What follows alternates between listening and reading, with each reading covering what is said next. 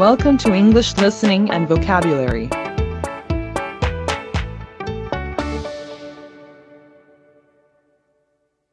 Section 2.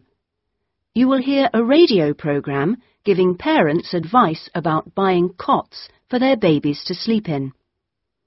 First, you have some time to look at questions 11 to 17.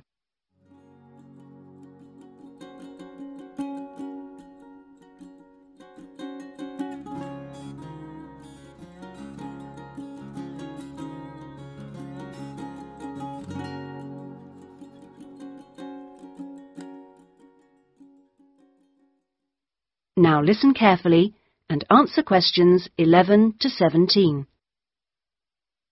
Hello and welcome to today's Buyer Beware program, where we give you some tips on how to spend your money wisely.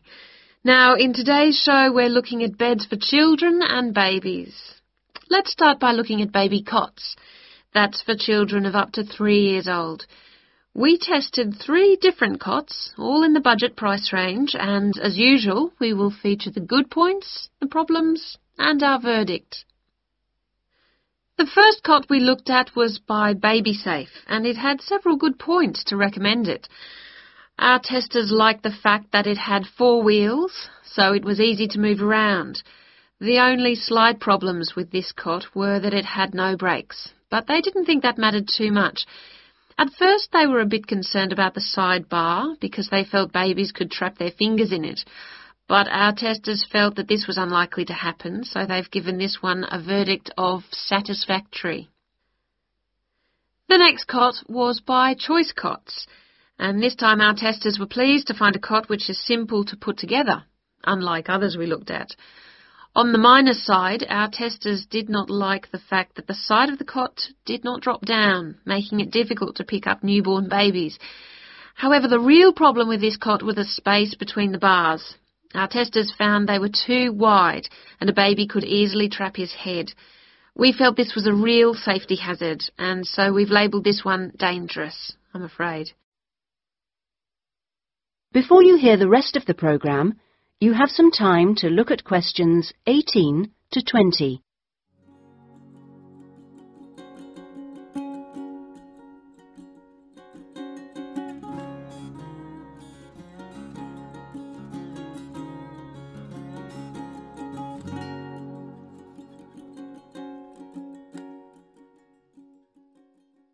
Now listen and answer questions 18 to 20.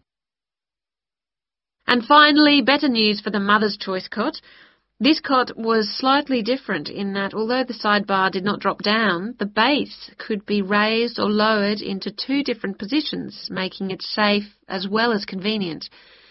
The negatives for this one were quite minor. The only niggle everyone had was the fact that it has no wheels, and the only other problem anyone could find was that there were pictures, which were simply stuck on and so could easily become detached. The makers have now promised to discontinue this practice. As this cot will then be safe in every way, we have made the Mother's Choice cot our best buy. Congratulations, Mother's Choice. So what features should you look for in a baby's cot? Well, obviously, safety is a very important factor, as well as comfort and convenience. We recommend that if you are buying a cot, do make sure that any metal present is not rusted or bent in any way.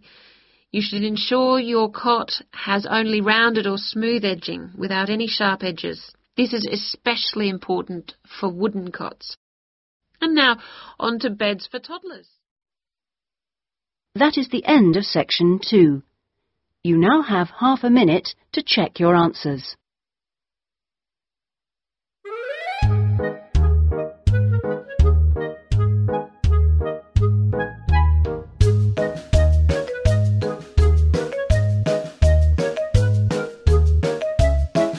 Subscribe to the channel for more videos. Support us by clicking on the like button and leaving your comments here. Thank you.